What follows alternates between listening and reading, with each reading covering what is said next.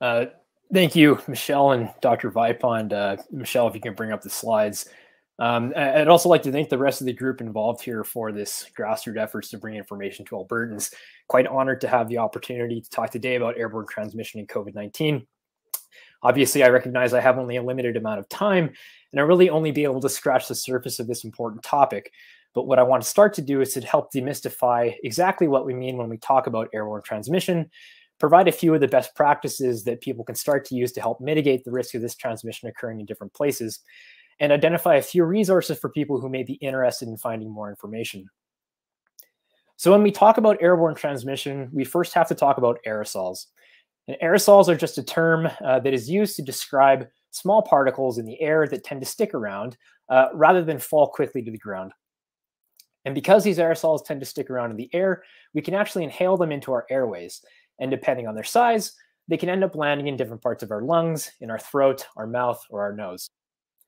And the first thing we need to realize about airborne transmission is that all of us actually produce aerosols when we do any number of activities like talking, singing, coughing, sneezing, and exercising. These aerosols that we produce are themselves made out of respiratory fluid and saliva, and anything that's actually contained within those fluids. So if you happen to be infected with SARS-CoV-2 and you're shedding virus, the aerosol that you emit from your mouth or nose can contain live viruses. And because aerosols tend to stick around in the air, if you emit aerosol containing live virus into a space, others who are sharing that space with you may inhale that virus themselves and end up becoming infected. And one area of confusion with airborne transmission is that there's an idea that it occurs only over long distances. But what we now understand is that inhalation of aerosol occurs both in close proximity to the person who's emitting it, and it can also occur over longer distances in circumstances where you have where your ventilation isn't good enough to actually prevent the buildup of aerosol over time. And a very useful mental model for thinking about how these aerosols behave is actually the behavior of cigarette smoke and how that can build up over time in enclosed spaces. Obviously, that buildup of cigarette smoke increases your risk of exposure indoors, and something very similar happens with SARS-CoV-2 that is contained in bioaerosols. Next slide. Now with COVID-19, we have seen a change in our understanding of transmission over the past several months. And both the CDC and the World Health Organization have concluded that inhalation of aerosol is important, both in close proximity to an infected emitter and over longer distances when ventilation is poor. So many of us aerosol scientists actually conject that airborne transmission is by far the most important way that COVID-19 spreads. But either way, we know that airborne transmission occurs frequently and that we do need to begin to implement measures to prevent it if we want to try to control transmission. And two small notes before we move on to talking about mitigating transmission. The first is that the Delta variant that is driving this fourth wave is much more transmissible than earlier variants, as I believe Dr. Gasparovich will be talking about shortly.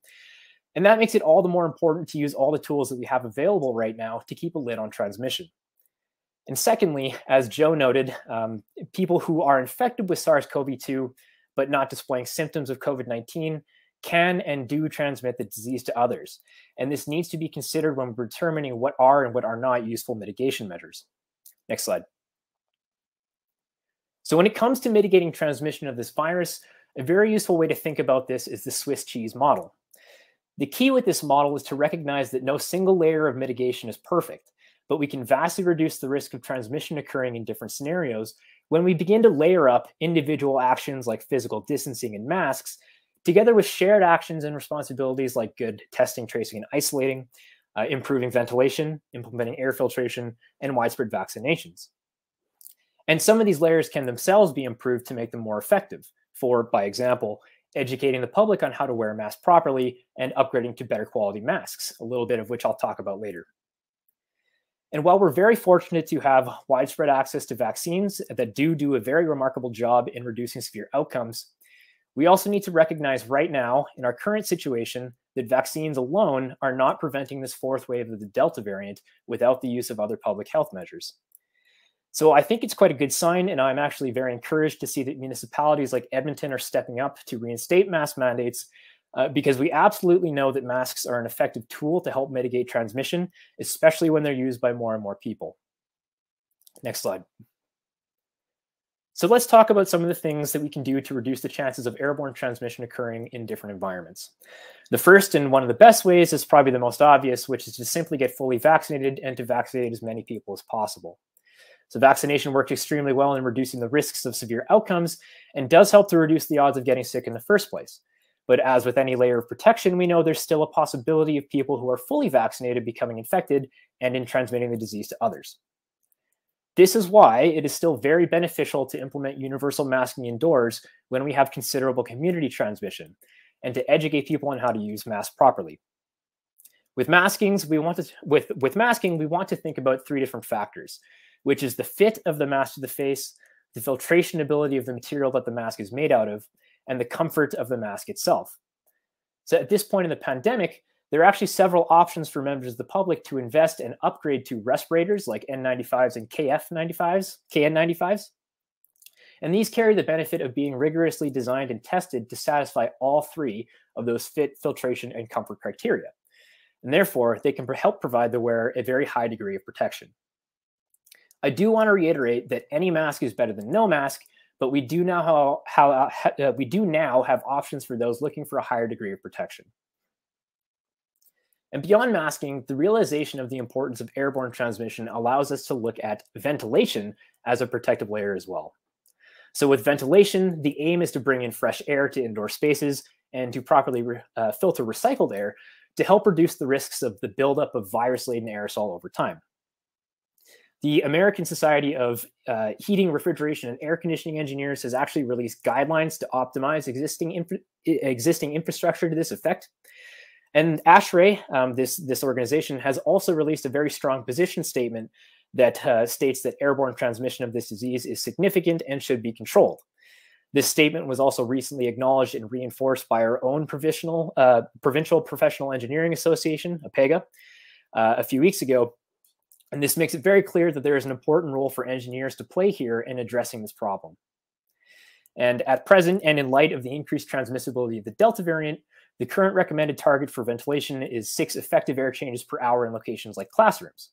It should be noted that this actually exceeds in many cases the minimum standards that were laid out prior to the pandemic, as such standards were typically not derived with the mitigation of an airborne pathogen in mind. Next slide. We can also begin to start triaging our current infrastructure by using simple methods like carbon dioxide measurements, since CO2 measurements can give us an idea of how good the ventilation is in an occupied space.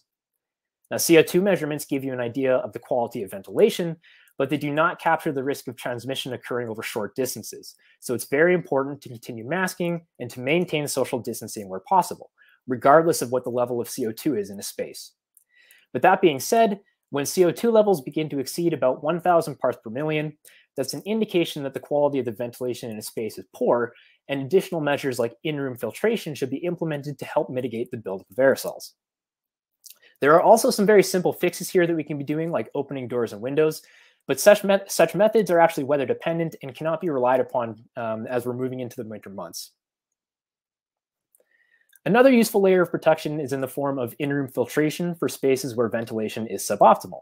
And indeed, this is a measure that is advocated for by ASHRAE.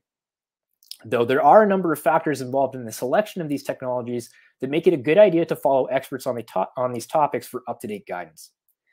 There are several HEPA air purifiers on the market, so we're fortunate to have comparisons from independent researchers that can be used to guide the selection of a HEPA purifier that is right for the situation. And along these lines, there are actually a number of experts that have also designed what are known as Corsi-Rosenthal boxes, which are essentially homemade in-room filters. But because of the optimization of the components and the design that has gone into them, many of these can actually provide quite good performance, in some cases better than commercial products, and for much cheaper. And finally, upper room germicidal ultraviolet light is another proven technology that has been used to great effect in mitigating the transmission of airborne diseases like tuberculosis, and this may be a really great option for many situations with SARS-CoV-2 as well.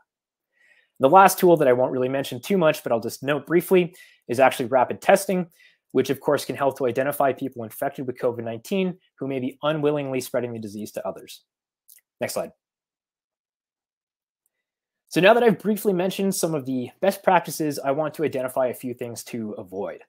The first is what is known as hygiene and filtration theater, where we essentially devote resources to things that really don't do much in preventing the transmission of SARS-CoV-2, and in some cases may actually have unintended side effects.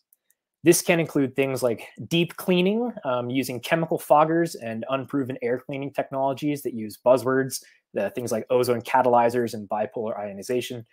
And these technologies have been flagged by indoor air quality experts as unproven and potentially harmful. So this idea of hygiene and filtration theater can also include the use of an improperly sized HEPA cleaner for a given space, such that it actually has a negligible impact on mitigating risks associated with the buildup of aerosol.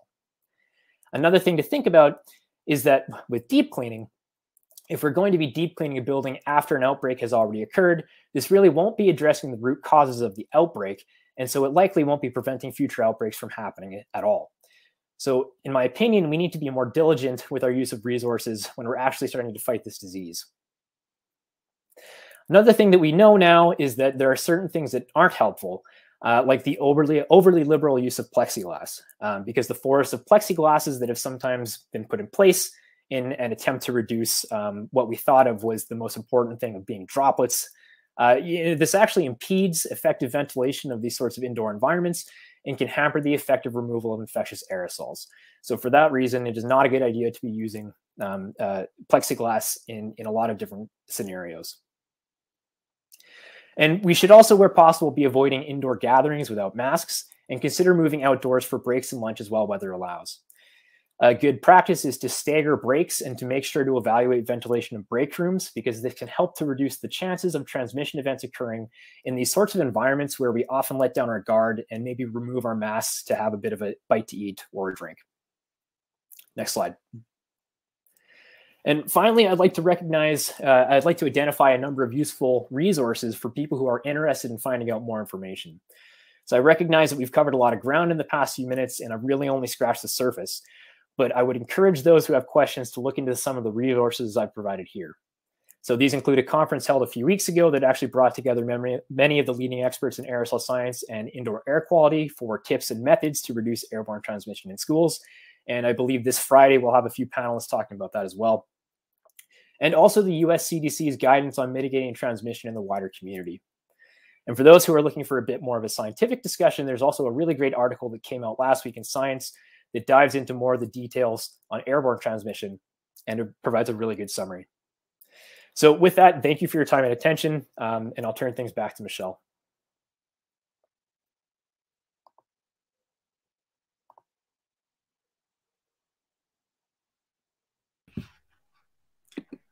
Thank you very much, Connor. I actually had a couple of questions, if you wouldn't mind. Sure, yep. Okay, so if Michelle is a human here who is not an aerosol scientist, is going to take 3 things home today from that, what are they going to be?